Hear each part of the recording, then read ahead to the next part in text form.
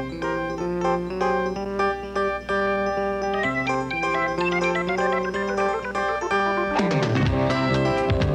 person develops a unique sense of self-worth from being creative.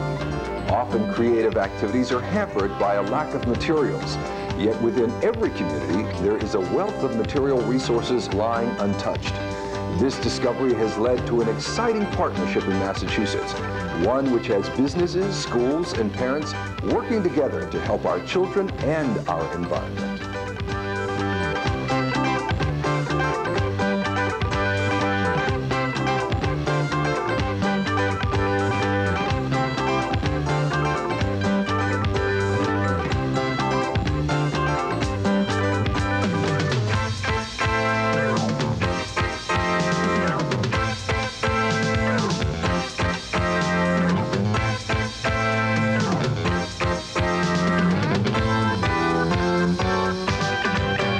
Hello, I'm Lester Strong, and I'd like to introduce you to the Boston Public Schools Recycle Centers.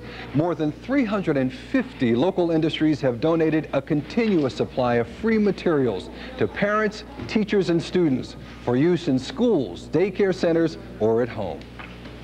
These materials, which include such diverse products as mylar, styrofoam, plastic pieces, and paper stock, are all industrial waste.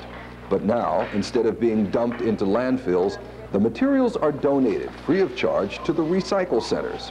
Teachers and parents from all across the state come to the centers to stock up on free supplies and get ideas on how to use them. Well, I think this is great. I think this is a wonderful opportunity to get some fine junk that's just being thrown away when it can be used for so many different purposes. This is my first visit to the center. However, I've heard wonderful things about the center. There's so many activities here that can be used as language enrichment activities. And considering the fact that that we're working within a small budget, it really helps if you can make materials. Our kids love it. We come here just about every week. And we get all kinds of stuff, the cork in different textures and things. They get real involved. I use the recycle center as much as possible. It saves a lot on paper goods and activities. And by coming here, I learned and sharing with other teachers and parents a lot of different activities and different things to do with the recycled material. The concept isn't new. Teachers have been using discarded materials for years. One reason the recycle centers are so successful is that they save the teachers the time and energy needed to gather the materials themselves. Recycle center staff and parent volunteers work together to locate industries who have byproducts, overruns, or rejects. Their waste helps to solve a serious problem in our schools, the lack of good material to stimulate creative learning. The average instructional materials budget in the Boston City schools has dropped to $63 per student. But this year, the Recycle Center will distribute close to $1 million worth of free materials to 180 communities. It feels like gold, doesn't it? If it wasn't for the Recycle Center, I don't know what I would have done. In the Boston Public Schools, the supplies are limited, particularly in the art room. And I would go over and look at things, and then I begin to develop my lessons around what I find over there. What I like about these things is that it gives them a chance to think, and it gives them a chance to invent.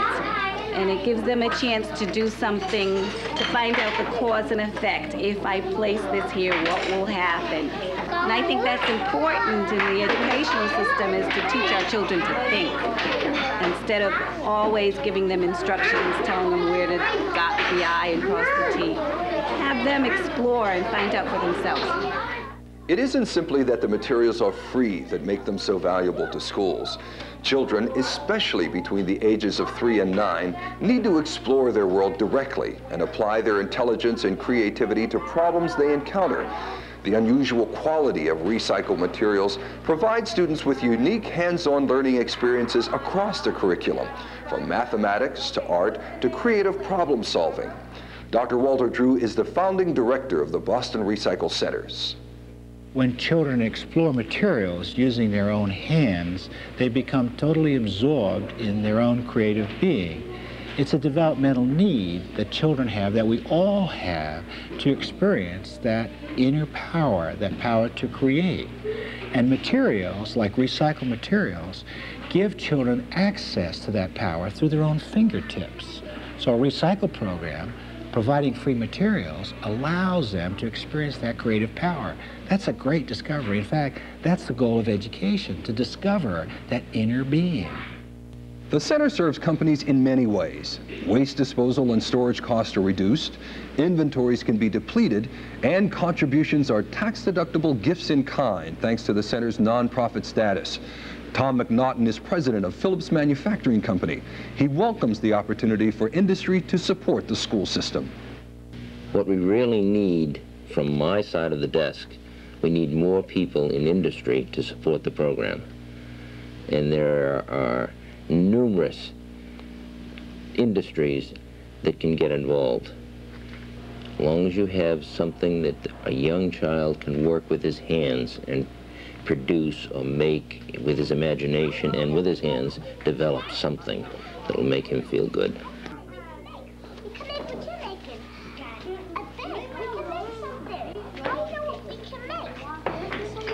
State Representative Dave Magnani. We have generally told industry, you can't do this, you can't do that. We've been very punitive in our environmental policy.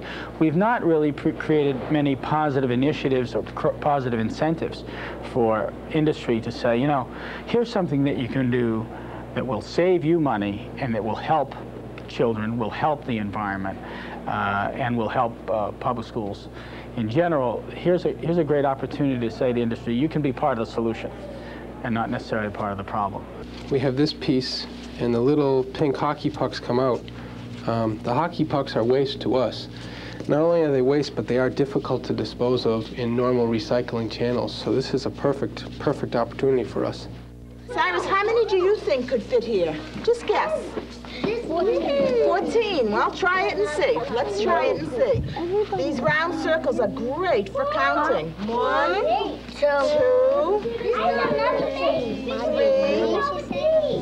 4, 5, 6,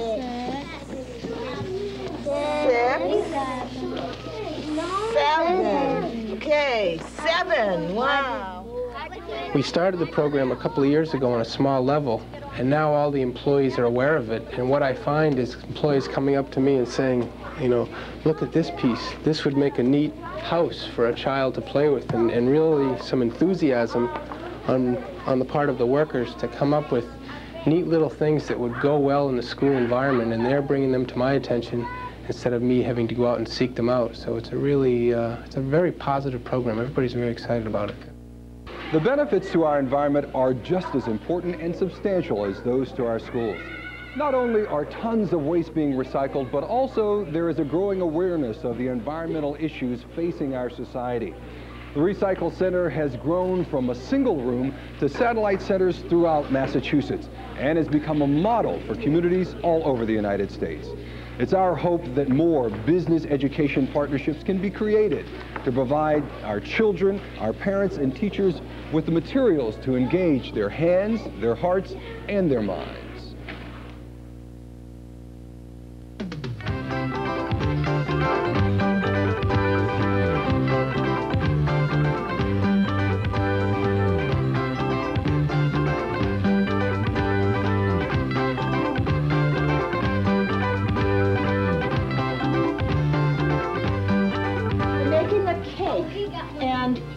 Bigger and bigger. Are those birthday candles? How old? Count them. 1, 2, 3, 4. Is someone going to blow out the candles? Huh? No? Peter, would you want to blow them out? Let's see. Oh my goodness, you blew them so hard. Who can tell me about this part down here that you were building? Desiree, what were you working on over here? A pool? A swimming pool? What are all these pink things? Water? And the white things? That's water too. Who's going to go swimming in this pool? Me? Do I have to wear my bathing suit? Yeah. I have to go home and get it.